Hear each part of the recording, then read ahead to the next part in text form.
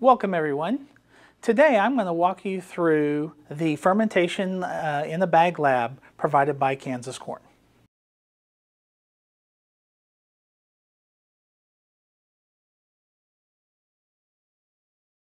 My name is Brian Nelson and I teach 7th grade science at Andover Central Middle School. And as stated earlier, I'm going to walk you through the lab of fermentation in a bag. Fermentation in a bag is one of my favorite labs to do with students. One of the reasons why I love this lab so much from a teacher perspective is because it's very inexpensive. Almost everything that you see before you as far as supplies go are things that you can purchase at a local grocery store. There's very little of anything that you would have to order special online. Also, everything that we have as far as supplies goes is extremely inexpensive. And because of that low cost, students can run lots of samples and get a lot of data and have a lot of time to just experiment and be creative and come up with the products and the data that they're looking for. Also, it's very, very easy to clean up, which is another huge thing when it comes to teaching in a classroom. As far as the students go, as I said earlier, this can be differentiated up for your higher end students. It can also be scaled back. You can make this lab as complicated or as simplistic as you would like it. Also, even within a class, different groups can be doing different levels of difficulty depending on where those groups are. First of all, I'd like to give you a little bit of background information on what we're doing. This is not something that I would normally tell my students up front. This is more for you. I would like the students to explore and come up with a lot of this information themselves, but for the purposes of what we're doing today, I'd like to give you, again, a little bit of background information. So, our ultimate goal is to produce ethanol, okay? And the way we're going to produce ethanol is we're going to use yeast. Yeast are great. They produce ethanol naturally. It's a natural process that they go through when yeast metabolize. And one of the great things is when the conditions are met and yeast are happy, they have all the nutrients and things they need, they will start producing both ethanol and carbon dioxide. And there is a connection between the carbon dioxide production and the ethanol production. So we can measure the carbon dioxide or the gas that is produced, and we know that there's a direct correlation between the amount of carbon dioxide produced and the amount of ethanol produced. One of the things that we'll be doing in the lab is feeding them different types of food, and we'll be using different types of enzymes. The different types of food that we're feeding them have different complex levels of sugar. Today we'll be feeding the yeast two different things. One will be giving them a choice of food, and the other thing we'll be giving them are some enzymes. When it comes to their choices of food, yeast prefer to metabolize glucose, which is a very simple sugar. It's easy for them to metabolize. The simpler the sugar, the easier it is for them to break down. Some of the foods that we're going to feed them today, the sugars are going to be on long chains called starches. In order to help those yeast break down those long chains into glucose so it's easy for them to metabolize and use, we're going to put some enzymes in. These enzymes help break that down. Now the amylase breaks down the starch into smaller pieces of sugar, where the glucoamylase enzyme is very specific, and it can snip off glucose molecules off the ends of those chains. So we have two different enzymes to choose from today when we're doing our experiments. One of the things that we want to look at with students is talking about variables and identifying what variables are with kids. When they're doing this experiment, they identify what variable that they want to use. They want to make sure to keep everything else the same when doing this experiment. And there are several different variables that they can choose from. Their variable that they could change could be the type of feed or food that they're feeding the yeast. Another variable that they could use would be the enzymes that they are using with the yeast. They could use just one enzyme, no enzymes, or a combination of the two. When students go further with this, I've seen students choose to use temperature of the water as a variable, or amount of water, or amount of food. So there are so many different things that they can change. The combinations are endless, just as long as the students decide ahead of time what their variable and their change is going to be, and then they keep all the other elements of their experiment the same.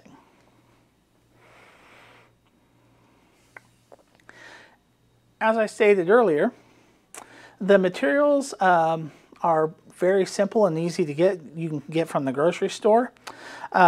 Today, I have provided for you some crystallized honey, some Karo syrup that works well.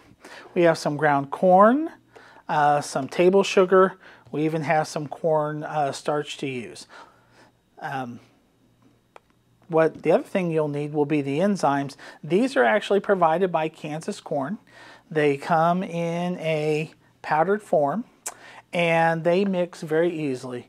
We just do a 1 gram per 100 milliliters ratio. So if you need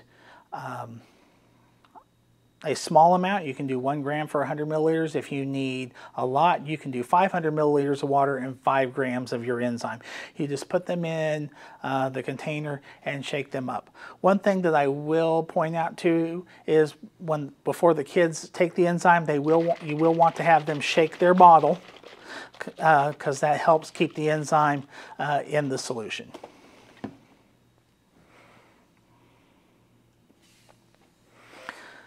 All right, today we're going to make one bag to show you how this works. Today I'm going to use some corn as my feed, and then for my enzyme I'll put in some glucoamylase. So we want to start off with 50 milliliters of warm water. Warm water is important because that helps the yeast wake up from their suspended state. You don't want the water hot or scalding. Just warm tap water is perfect. Okay. Next, we're going to have the students put in 1 teaspoon of whatever their food choice is. In this case, it is some ground corn.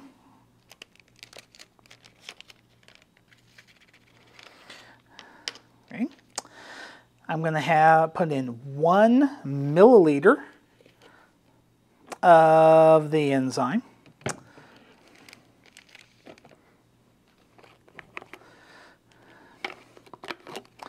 These pipettes work very well because they have the measurements right on them.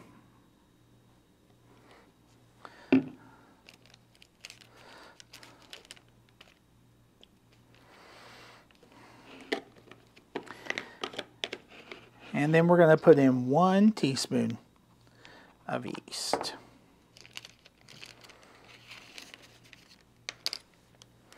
We're going to seal the bag.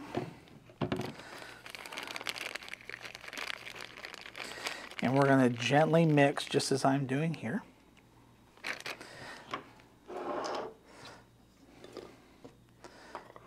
Then you want the students to lay the bag on the table, open it slightly, and try to remove as much air as possible from your bag. Because what we're trying to measure is the amount of gas that the yeast produce.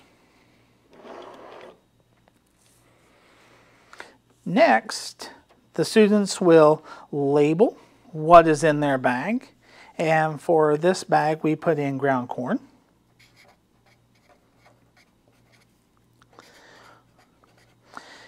And we use the amylase. And that card is just going to sit on top of your bag. The data collection that we're going to be using is very simple.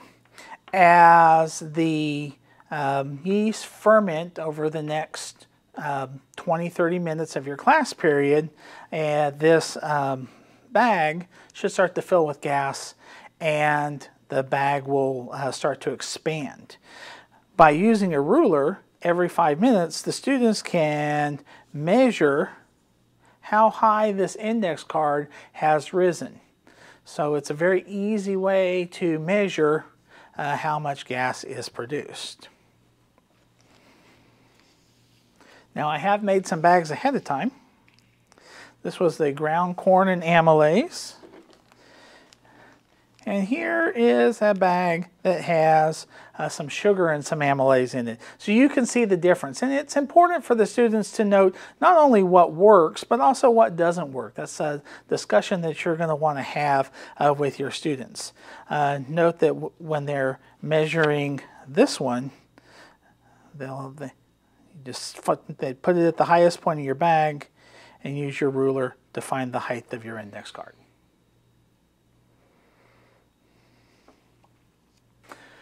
Another thing you can do is you can use breathalyzers to figure out how much ethanol is produced. I'm going to bring in Shelly with us today. Now, one thing I want you to know is that breathalyzers are designed to measure the alcohol content for a human. They're not necessarily designed for this. So you're not going to get an exact measurement like you would if you were using this on a human. But it will let you make some relative comparisons between your different bags. So if you have a bag like this that's nice and full of gas, you can take your syringe, and what I'm going to do is I'm going to have you open the bag just in the corner, and we're going to put this tube in, and I'm going to try and draw out as much of the air in the bag as possible. All right, you can go ahead and at this point I should have the air collected in here. Now I'm going to have you hold this button down right here. One of the things it'll tell you will be collecting. Go ahead. It's warming up for 10 seconds. Oh, you gotta turn it so I can see when it's done. And then we're going to push as much air as we can. You want to push a steady stream of air through the breathalyzer over the 10-second period that is shown on the display. And at the end, you should be able to get a reading. And this tells us that there is 0.4% alcohol detected in our bag. When you're done, you can have your students share out their data. Make sure to have them explain what they believe is happening. They can make their inferences. And again, the nice thing about this is you can have the students run as many bags as they would like because the materials don't cost very much. And as they learn from their first experiment, they can go back and do some more bags. Now, I also told you earlier that cleanup was very easy. So as far as cleanup goes, we just take our bag and we can throw the whole thing in the trash. All right, thank you very much. That was Fermentation in a Bag provided for you by Kansas Corn. Thank you.